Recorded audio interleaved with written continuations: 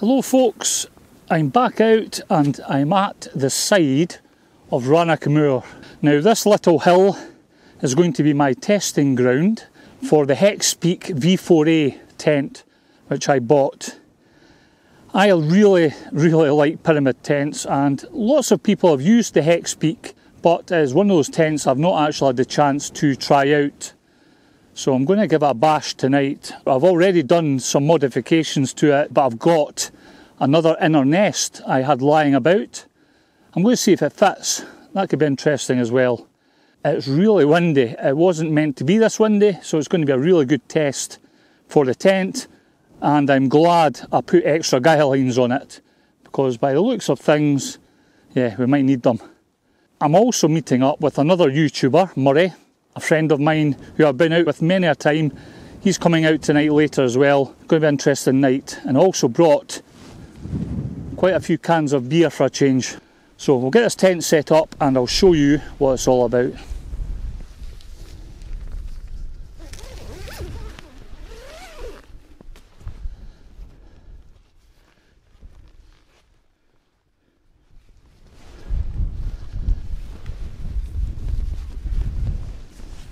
Well, I have put the original inner into the tent. I did try the one I had from China. It was one that I'd used before with the likes of my Geomid. It probably will work, I just need to do a bit of tweaking with it, so I've put the original in instead. Even the original one's a good inner tent, plenty of space. You've got this kind of windbreak fabric along the bottom to keep the drafts out. And with a little bit of fettling, you know, it fits lovely. If you want a bit of advice on tips and tricks and how to set this tent up, I suggest you watch Outlawed Landscapes, a fellow YouTuber who has this tent, and he has done a lot of modifications to it, and he has a really good instructional video on the best way to set it up. I'll leave a link to that at the end or down below, and you can see what he's done with his. Now the main thing I have done is with the guy points. I have added quick adjusters onto them, and the way I done that was to basically buy a pack of the line lock adjusters and then heat up a knife on the stove, cut a little slot in the back,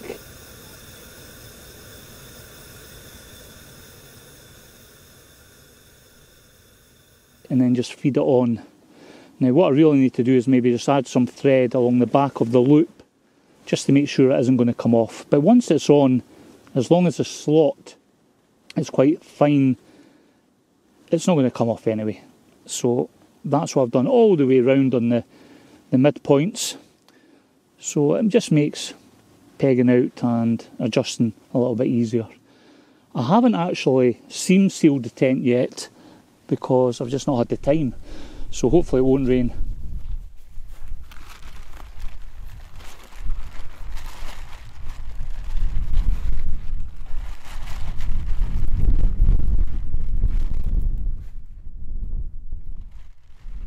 Something else I'm going to try tonight is a new sleeping pad, and it is the Big Agnes Rapide SL, and it's insulated with Primaloft, and it's a wide version and it's also rectangular. And the reason I decided to buy it was because I needed a second one, because my wife is looking to come with me on some long distance hikes next year. We're actually considering doing the Cape Wrath Trail together, and we'd actually went up a few weeks ago up to the west coast of Scotland, and I took her to a couple of the sections just to experience them. One was the Forcan Ridge and the other was over at the Falls of Glomac, just to give her a bit of an insight and experience what those sections are about, because those are a couple of the areas that get people a bit worried, and it was just to give her an idea so that she wasn't as apprehensive should we come to do it next year. So that's an option, we might be doing that. But I did notice the price of outdoor gear now is just rocketing, and this was the cheapest mat I could actually get, insulated one, at a good price. So I'm hoping it's going to be good. That's another thing, a tent such as this Hexpeak, I bought this one new, I think it was about £190. a great option out there if you're interested in getting into the wild camping. I will happily use this over the winter. I'm going to put it through its paces in the snow, but it really is quite a storm-worthy tent, this, and I think pyramid tents like this are just fantastic in general in the wind. I've always loved pyramid tents. And the fact you have this separate inner here which you can drop down and you can sit on or just do away with altogether and just sleep on the ground. Yeah, at that kind of price point, it's a bit of a bargain in my eyes. So I'm going to get this new mat set up and we'll see what that's like tonight, and I'm hoping it's going to be good. I think we'll take a walk over to the memorial. Now this was the one that I had cleaned the plaque on a couple of years ago now.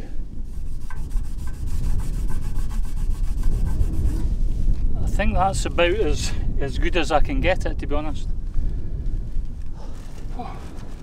Certainly a lot better. Well, there you go, the Ronald Harvey Memorial. Yep, still looking good from the last time I cleaned it. What a spot, what an incredible place. The views out over here is just fantastic, it really is. Amazing. I can see lots of cars parked, photographers coming up here to try and capture the landscape, especially with the black mount behind the camera there. If you get some really moody weather, especially in the winter, all round this area is fantastic for the landscape photography.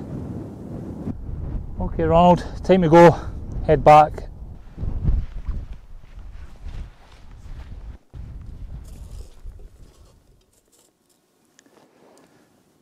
I was just having a look there and Murray has arrived.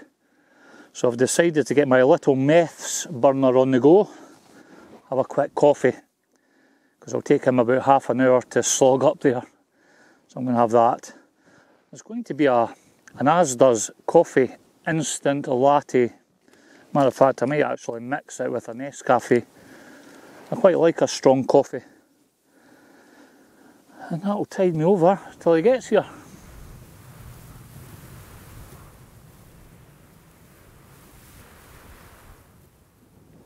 Murray's just had his supper. He's just away picking up some cans of beer. And we're going to have a bit of a blether. Matter of fact, that's him coming back just now. And yeah, what a spot. The sun's going down and I'm hoping that some of these clouds might catch and light up as the sun goes down with a rather nice sunset. See what happens. But yeah, we're going to have a few beers. We were talking how Murray's son now is getting into the hill walking, and he was on about maybe bringing him to a place like this for his first wild camp, which would be ideal because it's not particularly hard to get to and you've got spectacular views. Ideal introduction to camping out in the hills. But here he is. He brought the beer. Beer. Yeah, I brought the beer. Burst my knee again, thanks Ray. Aye. I only brought 2 ones. Look at the size of your can. It's innocent gun. I see yours is half, but have you got any whiskey? No. He's got the whiskey. Now we were going to have a chat about this, and I think you're going to chat about it later as well, how we don't often bring alcohol when we're out in the hills, mainly because of the weight. If you're going up some of these Munros, it's like Murray was saying earlier to me, you'd be better just taking some whiskey because you get more bang for your buck. Exactly, that's what I do, because this is fine, isn't it? This hill's been fine because it's just quite a short hill, so that's why we've treated ourselves.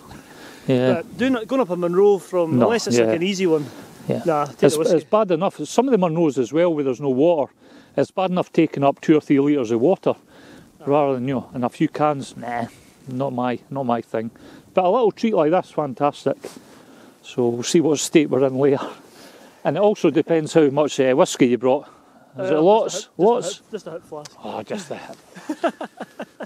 I was hoping he was going to say half a bottle. Well, no half a bottle. I'm going to have this there. Yeah. You've already had one, have you? I had one earlier, yeah. So, anyway, cheers. Ching, ching. All the best, folks. Yeah.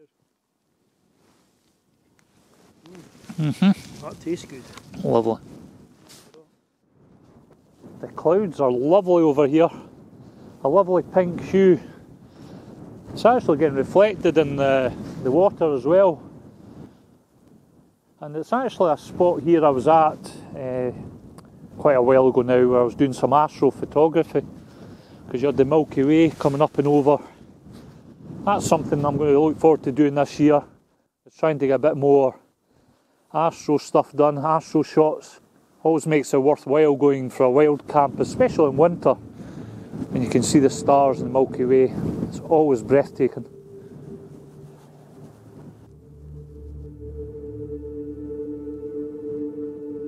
Even the hills behind now are looking lovely.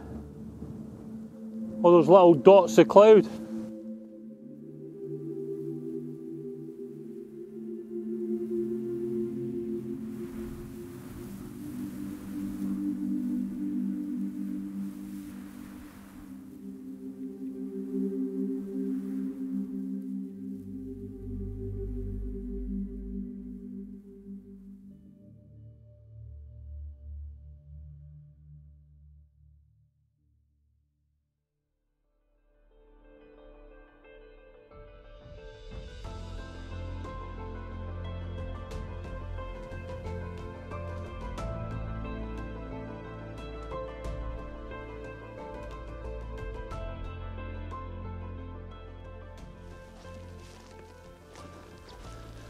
Time to start getting stuff packed up.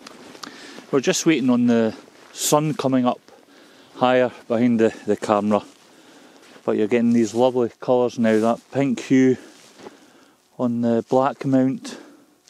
Now last night, over by the trees in the distance, that's actually the West Highland Way. It passes right along there in front of those trees as you're heading to the ski centre. And we did see some torches down there, so I think somebody doing the West Highland Way was actually camped down there.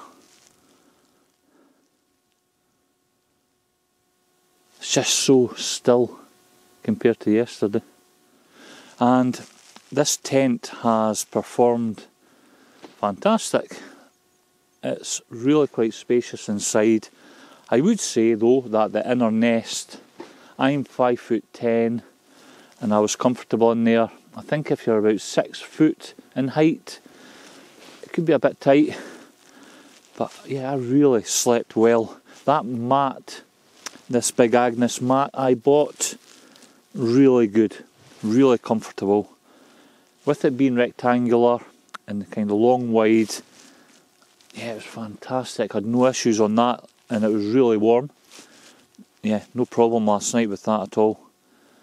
So a nice little setup this, really enjoyed it, and I'm going to use this tent and set up for my coming trips over the winter. I want to do some snow camps with it, that'd be really nice. As always, there's some condensation on the inside of the fly sheet. Yeah, the grass here and the ground here is really wet. You're going to get condensation no matter what tent you use. So again, this is a bonus where you can pack away all your kit, take the inner tent out, and then it's just a case of shaking out the fly sheet and putting that away in your bag. That's most of the rucksack packed. But I think I'm going to have a quick coffee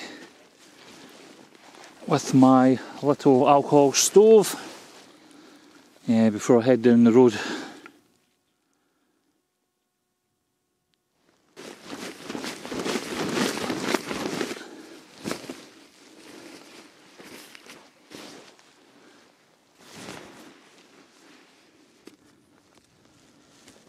Just before I head off, I'm going to leave a couple of links at the end. One is going to be for Outlawed Landscapes and his advice on the Hexpeak tent I was using today, the tweaks he done and how to pitch it. And I'll also leave a link to the memorial that I cleaned the plaque on over there if you haven't seen it and want to watch it. But Murray's got his drone up, doing some filmmaking with that. Yeah, I'm ready to go. I have to be home early, as always. And that's it for this one. Been great to get out, have a wild camp. It's been fantastic. And until the next time, folks, yeah, take care.